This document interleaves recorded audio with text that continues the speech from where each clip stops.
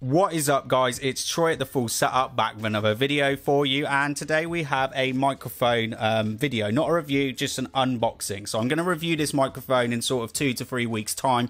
I want to use this microphone in my next few reviews because I do have some audio tests coming up, a couple of other reviews for Deepcool as well, and I thought, you know, if I use the microphone for a bit, it's just going to help with a better review. You know, I'm going to know what the microphone can do and what it can't do. And we can sort of hear it, you know, some sound tests and some videos, and I can even pull some footage from there, so it saves me some time. Anyway, waffling, as always, you know, guys, waffling at the beginning of the video, but this was sent to me for the purpose of this review. Just because it was sent to me doesn't mean I'm going to give it a 5-star review if it's not a 5-star product. So I'm going with Thronmax because it can't be Thronmax because there's no E, and it can't be Thronmax because there's a H. So I'm going with Thronmax. This is the MDRILL One. This microphone's available for £80 on Amazon. This isn't the Indiegogo version that also has the noise cancelling feature on it. I did request that one. It's not being sold in the UK yet, but when it is sold in the UK, hopefully we'll get one out to review. So this features their patent pending Vertigain technology. This is going to be quite a good box overview, actually. There's sort of stuff all over this box. Last few boxes have been real plain. 4 recording patterns, which we'll go through in a second. 48 kilohertz recording. Now, there's some on the market that are offering up to 192. I think that's what the Indiegogo one does, or 96. But honestly, 48 kilohertz recording is more than enough. High definition studio grade recording. So we're going to do lots of different various audio tests in the full review. So this has got 3 studio grade condensers in it. Simple plug and play, hassle free. We'll have a look at that connections in a minute. And then over to the back of the box, we've got some pictures of the microphone. As we already said then, 4 recording modes, smart LED indicator, full aluminium enclosure, 7 color mood lighting. Be quite nice to see for all you RGB fans, but I wouldn't have that as a reason to buy a microphone, but it's definitely a nice feature. And on the side here, they have a little bit about the difference. Let's maybe turn the brightness down a little bit. Should we turn it down? About the different types of recording modes that you have. So you have the standard sort of cardioid. That's probably what you're going to use the most. So that sort of keeps the sound in front of you, cuts out everything that's behind you. Great for streaming, podcast, voiceovers, and instruments. That's why that has the most. Cardioid, definitely good. Stereo, very interested in these stereo features on this because I want to use it to record for my speaker tests. I'm also sort of thinking about carving out like a styrofoam head, stuffing this microphone in it and using it for some headphone reviews. Because I started to get some headphones. So yeah, stereo, omnidirectional, so that's just all around you sound. So if there was a sound behind me now, it's going to capture all of that. Great for conference calls and events, and bidirectional as well. So that's sort of going to be a little bit different, where it's sort of like maybe 2 of us sat at the end of a table. So that's going to capture both of our sounds if we're sort of sitting away from each other. So good for interviews, instruments, and vocal duet. You know, maybe joint little live streams. Have we shown everything else off? Yeah, I'm pretty sure we have. Picture of the microphone up here. This is the grey version, also available in black. I'm not too sure. Quote me if I'm wrong. It might be available in red, but it could be one of their other models. They do have a few models of microphones. Reviews have been really positive about these on Amazon. I'm struggling to find a bad review. And for 80 quid, they are targeting the Blue Yeti. Completely opened this wrong. I'm trying to pull the top up. So they are targeting the Blue Yeti. Some of their marketing information as well, just for the compact size. They're targeting the Razer mics as well.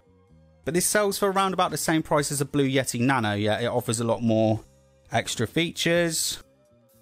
Packaging looks very good. So that is a quick start guide, but I'm sure you can figure most of this out. As with any other USB microphone, it's plug and play.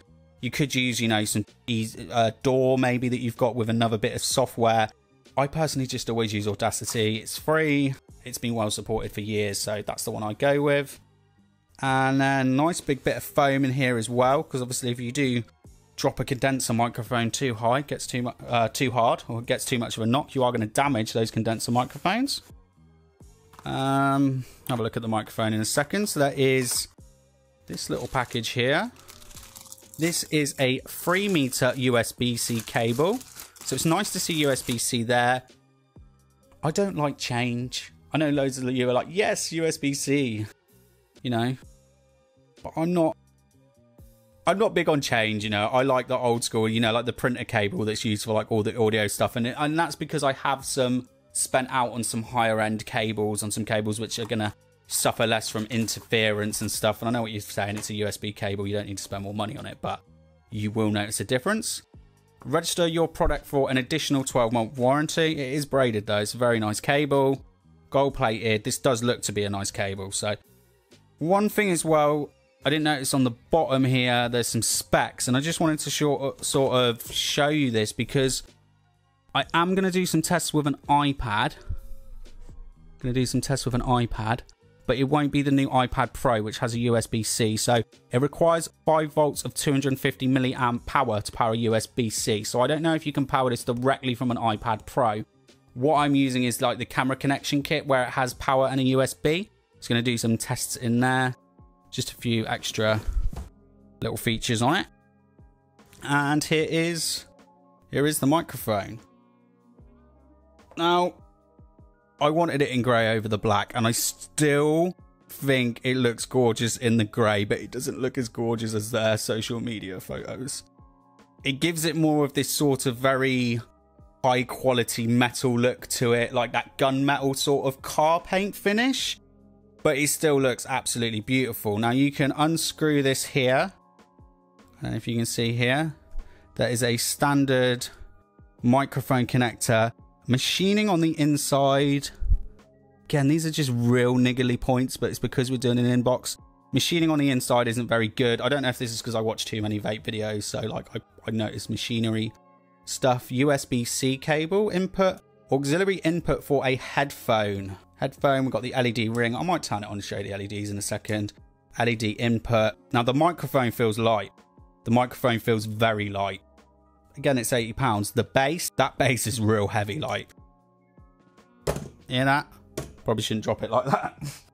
Oh, you're saying condenser microphones are sensitive, they could break easy, and then you just drop it on a table. That's the sort of shit I do.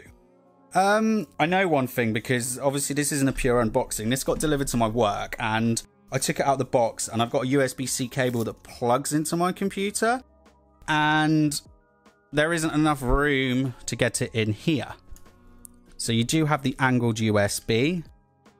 I'm sure you can probably buy right angled USB-C cables, but you might be limited to the quality that you can get. I don't know if they sell replacements of these. I haven't done any research beforehand, so if they do, then obviously I shouldn't complain. But if the microphone was just stood up, just to about there, we would probably be able to use any USB-C cable we wanted to. So this is their Vertigear stuff, which we'll talk a little bit more about in the review. And it's sort of patent pending. It's patent pending,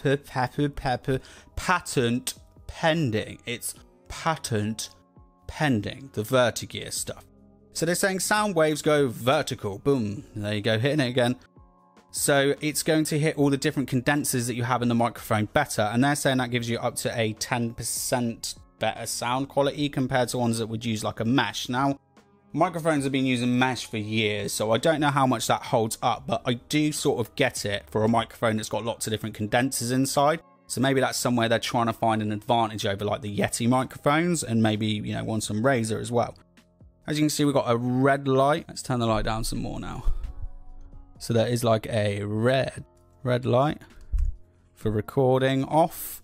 I think this is because I haven't plugged it into a computer, just to a USB stick, USB plug.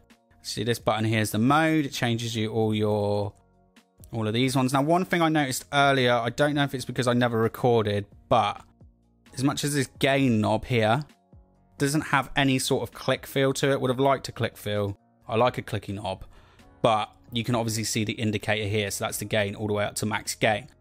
I don't know if it knows once it's recording that this turns into a sensitivity level, because that would be really good. So we'll find out about that in the review, but I don't think it does. And this one here is the headphone level. Now I think this does like, how many milliwatts? 160 milliwatts into 16 ohms. So you ain't going to be using studio grade headphones with this, but you still got live monitoring, which is good for a lot of people. So yeah, we'll find out once I hit record mode. I would like to see that, you know, I know if I'm clipping on here, but I don't know if it does that. I said, this is just an unboxing. We're just looking around it. It's been 10 minutes, so let's just have a look at the LED. It's got red, green. This does shine very brightly. I'm in a lit room at the moment. blue, yellow, purple, off. I would have liked to have seen a 7 color. I feel like, you know, we want that sort of cycle through the colors to match a lot of other RGB stuff. But you know, how many other microphones have lights on them? And like I said, £80 microphone. Thoroughly looking forward to testing this one out. Another thing as well, I've decided to sort of shoot these part of the videos in my lounge because I just get better natural light than my bedroom. So I'd be interested in your thoughts on how everything looks. I'd be interested in your thoughts on any tests you want for the microphone.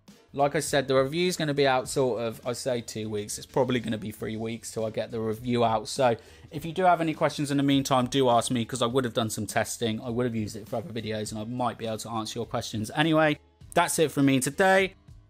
I hope you like the look of this microphone. There is an Amazon affiliate link in the description, but I definitely wouldn't go out and buy it until you've seen my review or watch somebody else's review.